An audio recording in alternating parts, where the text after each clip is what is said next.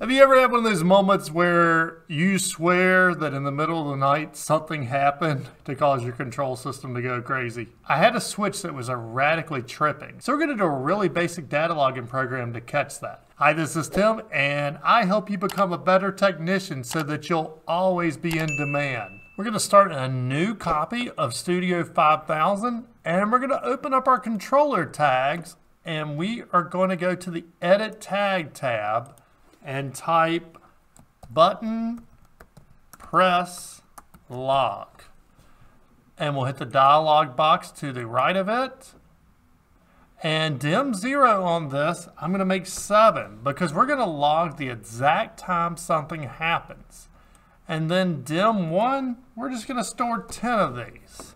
Now let's open up our main routine, and we're going to start by just logging the basic button press. So we're going to bring down and examine on, and I'm going to be looking at our green button, which is local:1:i.data.0. And I'm going to label that as our green button.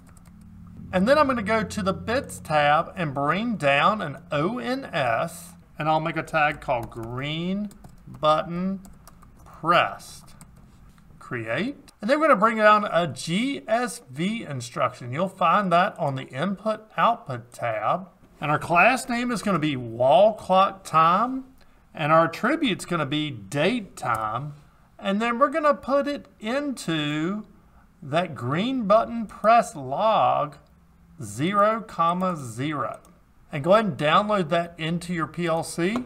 And if you need any help downloading to your PLC, configuring drivers, or anything like that, we have a whole lesson series on it. Now, if we go to our controller tags and open up the button press log, then when I hit the green button, it's going to give me the time.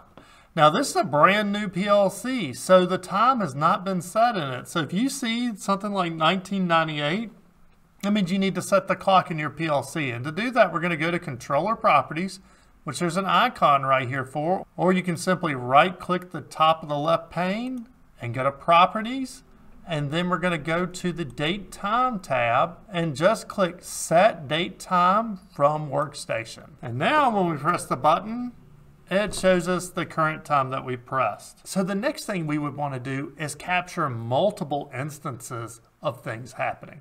And that's what we're going to do in this video right here.